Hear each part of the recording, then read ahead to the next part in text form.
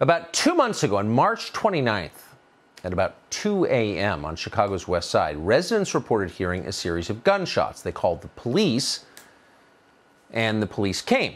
When they got there, body cam footage showed later, a 13-year-old boy called Adam Toledo started running. Shortly after, he pulled out a gun and started to toss it behind a fence. In that instant, the pursuing officer fired one shot and killed Adam Toledo.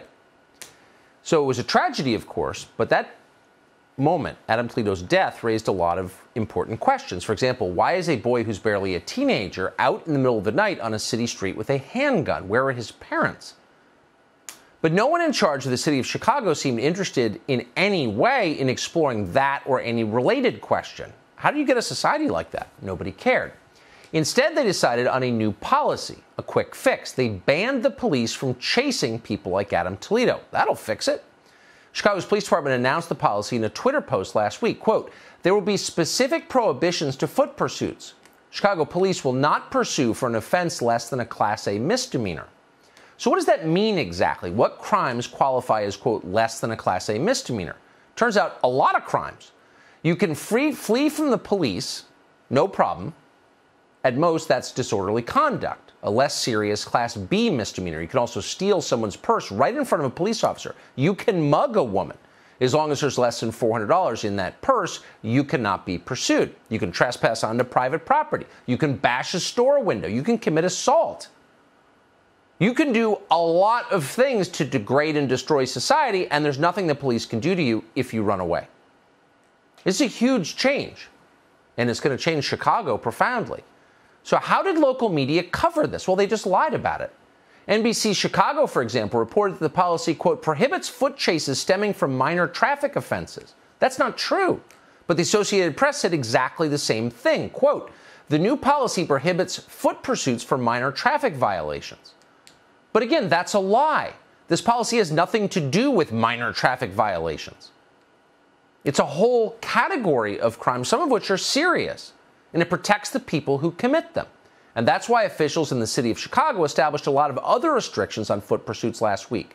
Too many obstacles in the way? No foot chase allowed. Does the suspect have a broken arm? You can't chase him. And on it goes. By the way, if police officers violate any part of this policy, they can be fired. But if police decide not to chase criminal suspects, no one says a word. So do you think there will ever be a foot pursuit again? No, of course not. And that's the point. If there are no foot chases, there is no body camera footage and there's no controversy, just more crime. And if there's no footage from body cams, that means people who don't live in Chicago won't know the condition of the city, which is grave. They won't know that 13-year-old boys are out carrying guns in the middle of the night. So Chicago's leaders haven't solved the problem, but they have succeeded in burying the problem. They're just hoping you won't notice. There are city officials in other cities who have been honest about crime and what it takes to stop it. James Craig is one of them. He was the longtime chief of police in Detroit. He's reportedly at this point considering a run for governor of Michigan. This is his first interview since he left the Detroit Police Department. He joins us tonight. Chief, thanks so much for coming on. So if a mugger takes a show. Oh, well, we're honored as always. If a woman is mugged and she's got less than $400 in her purse, police can't chase the mugger. What do you think that will do to Chicago or any city with that policy? It's ridiculous, Tucker. It is absolutely, it's absurd. I've been in this business 44 years. I can't tell you how many individuals I've chased on foot to stop a violent crime. And now they want to micromanage when you can chase. It's absurd. And we're now moving into an area to protect the criminal. But we never talk about, Tucker, what about the victims? What about what about the people that live in vulnerable communities who happen to be mostly persons of color? It's shameful. It is shameful. And I got to tell you, here in Detroit, they want us to do our job.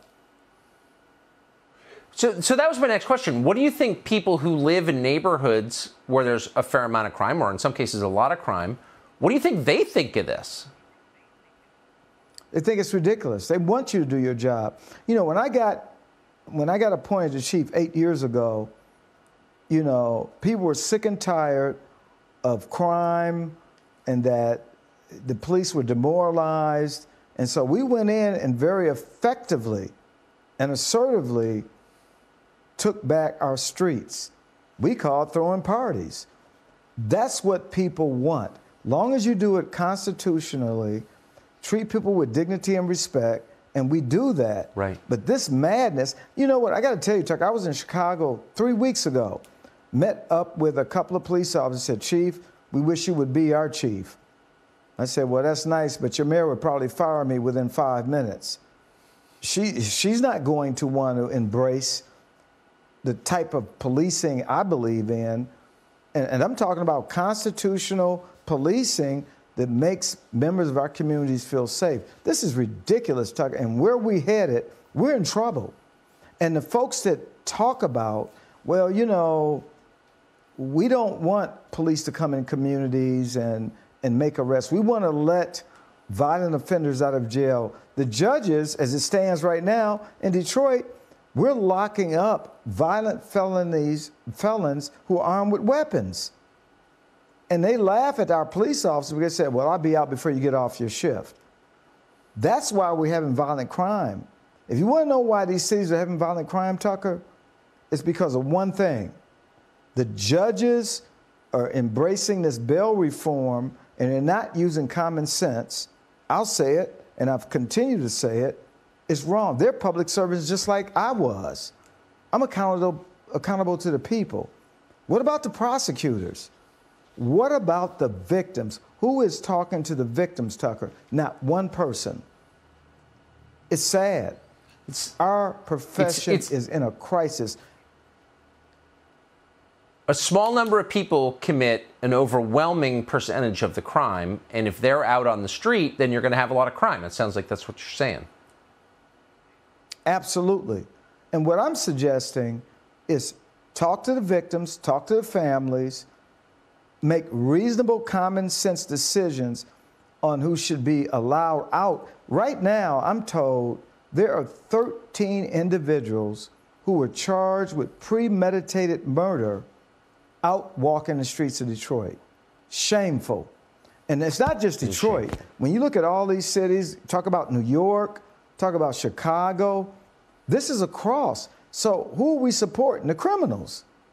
And then the ACLU comes out against me and said, well, Chief, you got it wrong. No, you live in a gated community. You're not dealing with what people who live in vulnerable communities, they want the police. Bottom line, I talk to these folks. And you know what? It's not over for me, Tucker. It's not over. I'm going to continue to fight for our men and women who serve. It's not over for me. I hope you run for governor. I hope you beat your current governor badly. We'll be rooting for you. James Craig of Detroit. Great to see you. Thank you. Thank you. Hey, Sean Hannity here. Hey, click here to subscribe to Fox News YouTube page and catch our hottest interviews and most compelling analysis. You will not get it anywhere else.